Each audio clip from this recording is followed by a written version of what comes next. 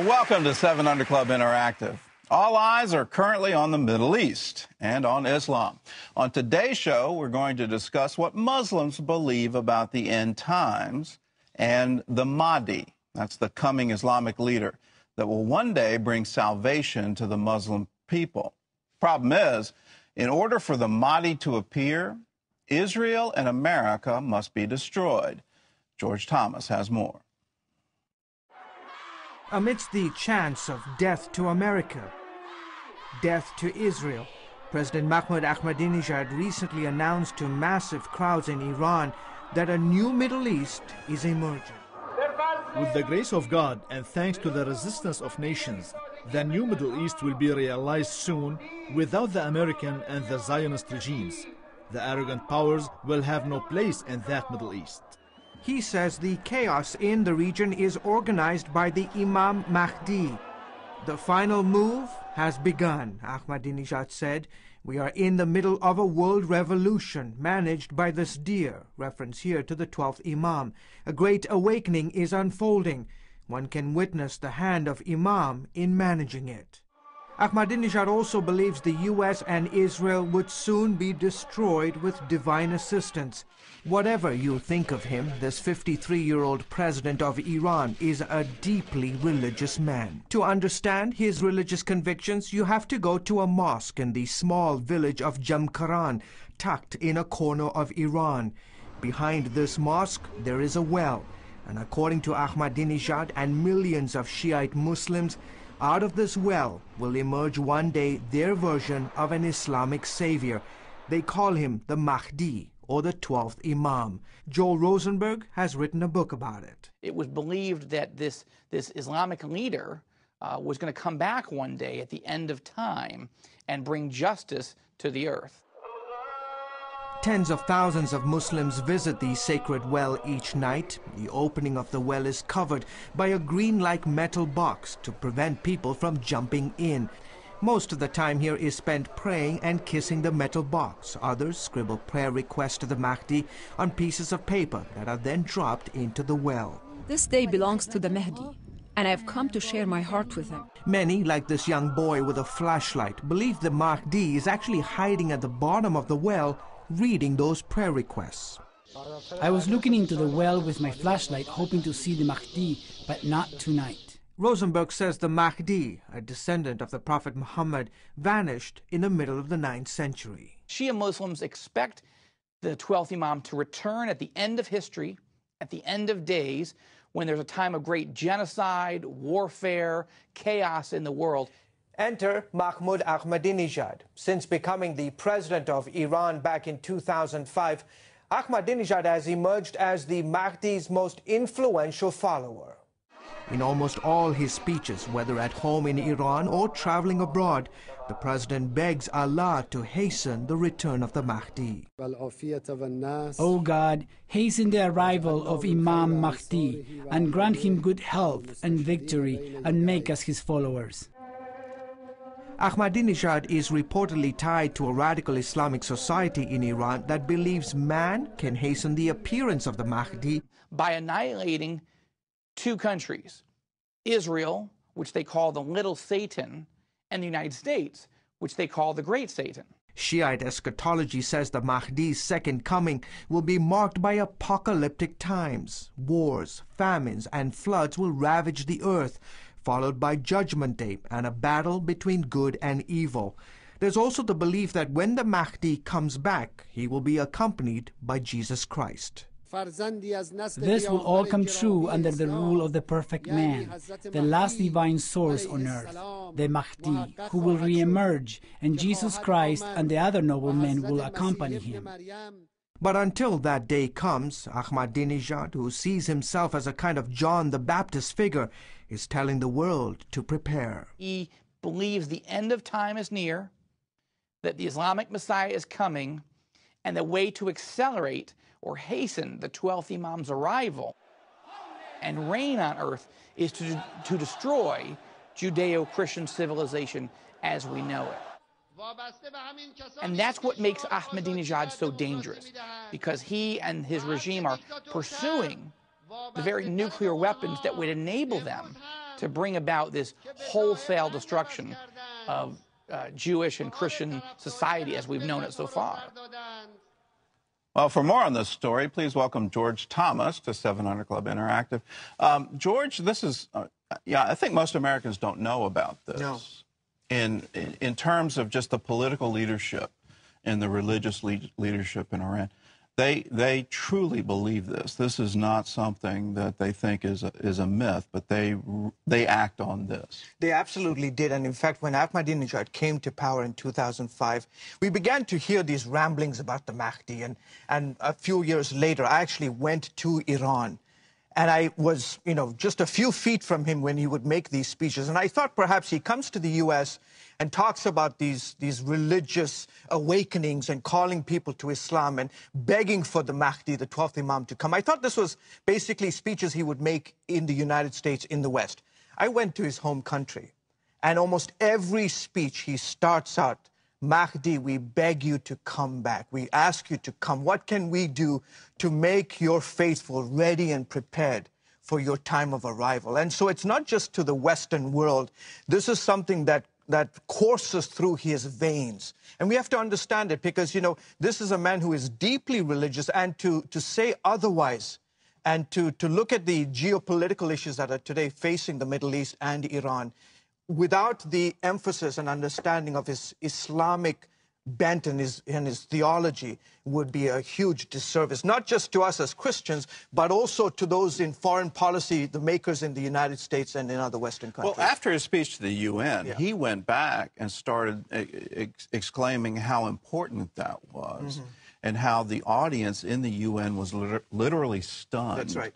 That there was a holy silence that entered into the room. And in fact, in some of the videos you mentioned, he's talking to some of the various imams from Qom, the religious center for the Shia Muslims. And he says, it felt like when I was standing at the UN in 2005, his sort of grand stage, his moment of arrival on the international scene as the president of Iran, he says, I felt this bright light.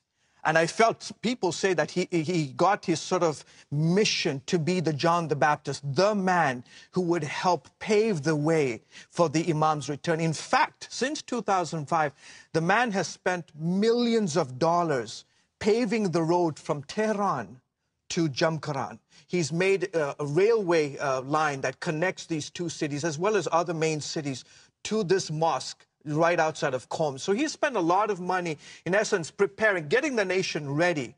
Listen, that this arrival is happening. Also, interestingly, he spent a lot of money on developing a think tank. Basically, people from around Iran and around the world, Shia Muslims, can call, in essence, to a 1-800 number in Iran. People have got questions about the Mahdi. What are the signs? When will he come? What will he look like? Are there things that we need to be doing in our lifetime to prepare? Those kinds of questions. Islamic scholars who not only read the Quranic texts, but also read the Bible. Why? Because people are going to be asking, wait a minute, this whole thing about the Mahdi coming back in times of war and famine, it sounds like the return of Jesus Christ. What's the difference? And so those scholars who are sitting in Qom need to understand, what does the Bible say about the return of Isa, the prophet Jesus? What does the Bible say about it? So when people call in, they want to make sure that they understand the differences between these two messiahs that are scheduled to come back. Well, what do the Iranians believe about Isa? I mean, I assume that they don't buy into the Christian view of the second coming. No, in fact, they don't believe he died. He is, in essence, in what they say, suspended animation. He did not die, and he will, in essence, in terms of Islamic eschatology, specifically for Shia Muslims, they believe that when the Mahdi comes back, he will be accompanied by Jesus Christ. And in essence, the role that Jesus plays, which is very interesting, it is to kill the Antichrist. The Muslims refer to him as Dajjal. He would break all the crosses. He would kill the Jews. And in essence, he will reign with the Mahdi for 40 years. He would get married, have children. And after a 40-year period, he will die, will be buried next to the Prophet Muhammad in Medina. But the key role that Jesus plays in all of this is the defeat of the Antichrist. That is the role, which makes me wonder why the Mahdi can't do this himself. All right, well, what's their view of the Antichrist? Because they clearly have said the United States is the great Satan. And I think that really hasn't penetrated our consciousness as to the intense meaning behind that and what they believe. So for a Muslim, who is the Antichrist and when does he appear? It's debatable because they don't necessarily make direct references in the Quran to the Antichrist. He is seen as a person who will emerge out of the Arab world. Some have said, well, he'll come out of Yemen. Others have said, other folks who interpret the hadiths and interpret the lines of the Quran say that he will come out of Morocco. No one is for sure certain about who this Antichrist will be, what form he takes, but definitely will come out of the Middle East. What's interesting is that they look for signs. You know, in Christendom, we look for signs of the soon return of Jesus Christ. In Islam, they have major and minor signs. They look at, you know, when the Jews would begin to return to the Holy Land, when there is this battle between the Jews and Islam, when they say that the sun rises out of the west, when there's so much corruption, when family disintegration takes place, when there's rampant pornography, rampant murder and violence and so forth.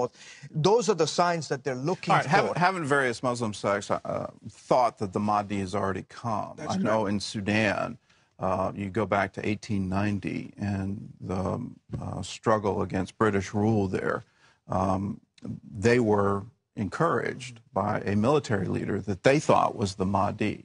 Have there been others in history? There have several been. And, you know, again, for the Sunni Muslims, they don't necessarily believe, you know, I was mentioning in this piece that the Mahdi, the 12th Imam, according to Shia Muslims, he disappeared in the early centuries, and he was, in essence, kept away from the public, and that he is roaming the earth, and at one appointed time he will come. Sunni Muslims believe, no, it'll happen like this.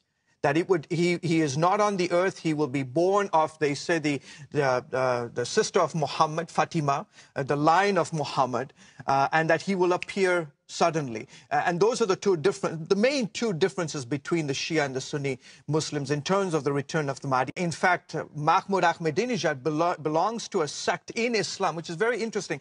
He belongs to a sect called the Hojati community. And in essence, this particular sect of Shia Islam, they believe that man has a very significant role in speeding up the return of the Mahdi. And how do you do that? By creating chaos.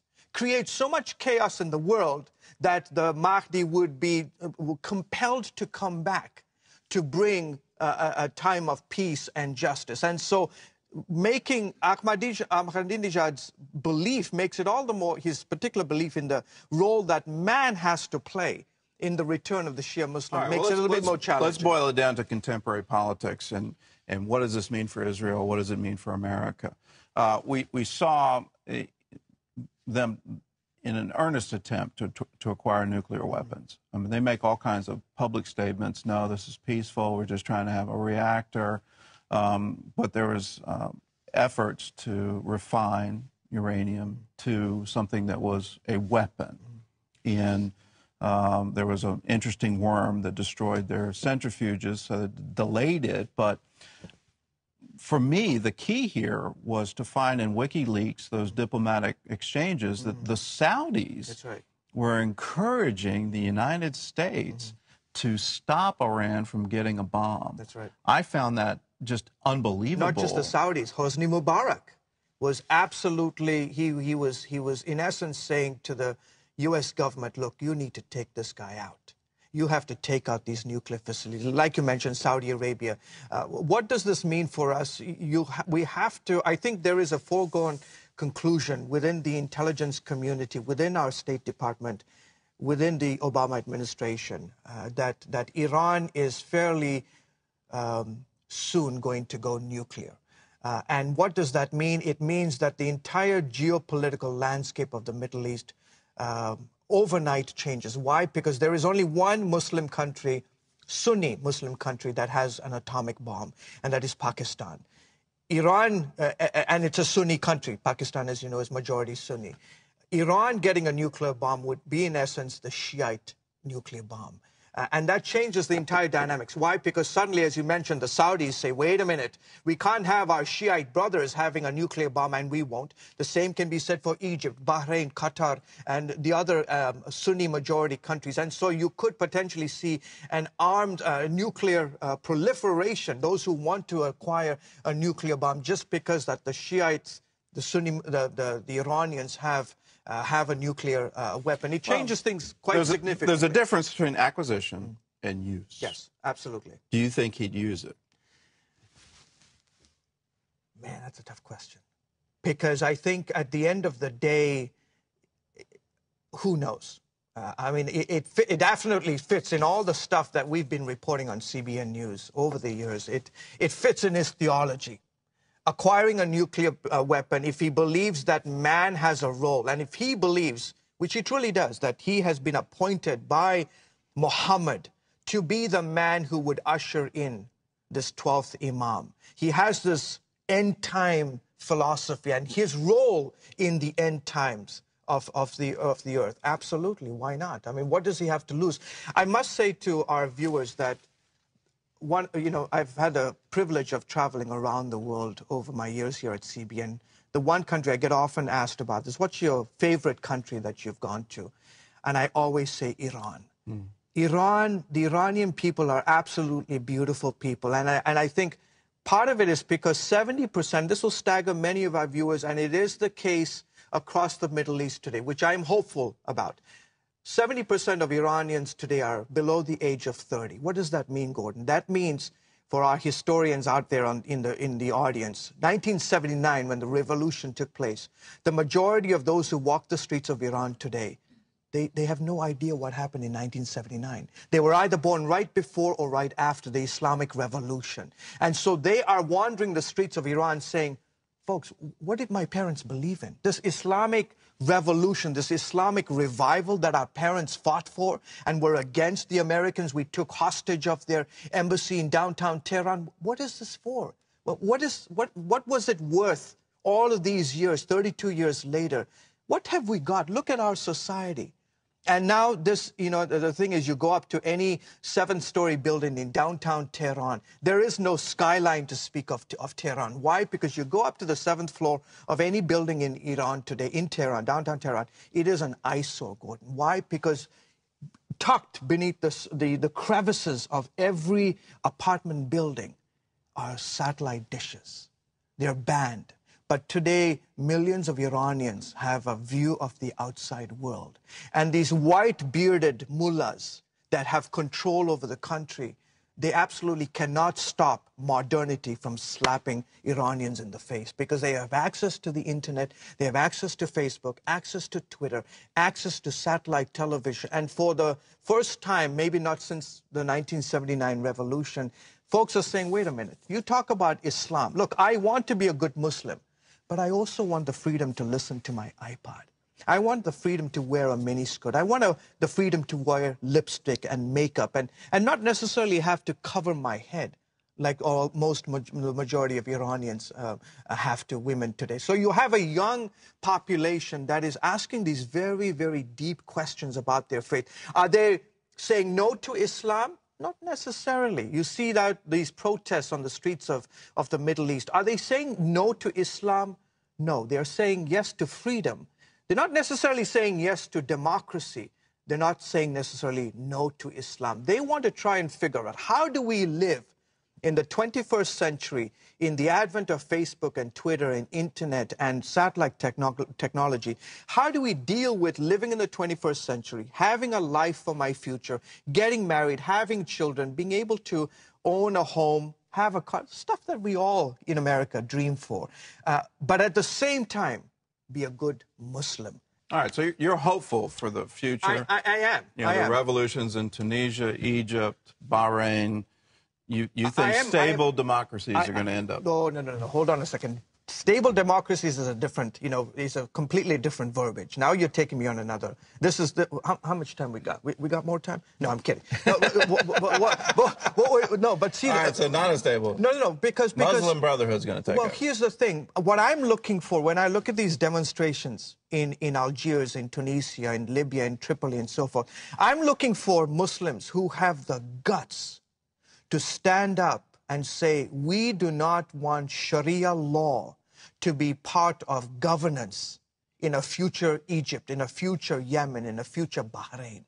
So far, you don't see protesters saying, we want freedom of religion, we want freedom from religion, we want minority faiths to be protected, we want women to be protected. I keep sending out these emails in our newsroom since the war in Iraq and Afghanistan. I say, folks, Iraq and Afghanistan are not the model of democracy in the Middle East. Because today, I have met so many Iraqi Christians, Afghan believers who say, wait a minute, you guys spent billions of dollars coming to overthrow our nations. 4,000 plus American men and women have sacrificed their lives. Today, you're spending billions more to keep these countries going. How come me as an Afghan Christian cannot go out on the streets of Kabul and tell people, listen, you know what, many years ago, I walked away from Islam, and I've embraced this man from Galilee. His name is Jesus Christ. And I want to share this with you, with others. How come today an Iraqi cannot do that in the new Iraq? We spend so much money drafting these constitutions for Afghanistan and both Iraq. Constitutions and both enshrine Sharia as part of the constitutional fabric. So this idea of democracy... And so you look at it and go, frankly, the Bush administration, what were you thinking about? Why did you do it that way? And not just the Bush administration, but the Obama administration, holding these people accountable. Obama's not responsible for either constitution. Yeah. Sorry. No, you're right. Yeah, absolutely. Sorry. It should have been done 10 years ago. Yeah. I mean, that's squarely on the Bush administration. That Sharia was put in both of them. All right, we can talk a long time. Yeah, we can. We gave you a little inside look into CBN News and George Thomas and his views. But get informed. If you can, read as much as you can about Islam. These are crucial times. What's going on in the Middle East is going to affect us all for decades. Well, coming up, Operation Blessing is in Israel, helping Muslims in need of food. That's next on 700 Club Interactive.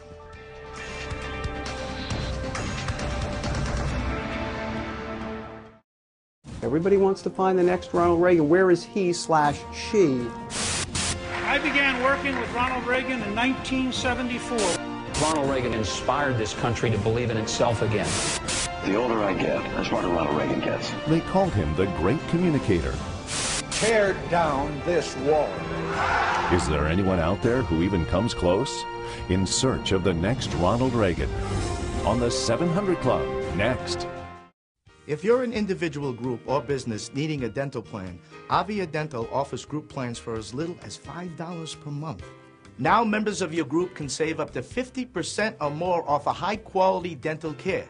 Everyone qualifies, and there's no waiting or limits on visits to the dentist.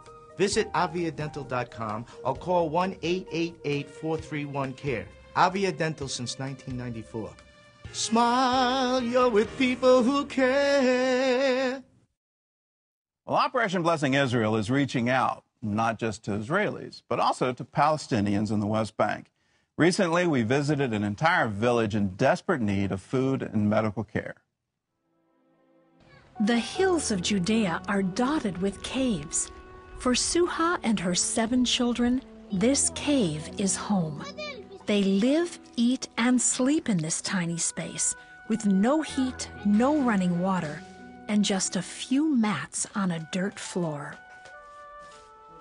Suha's husband is a carpenter, but most of the time he's away looking for work. It's hard for him to find work here.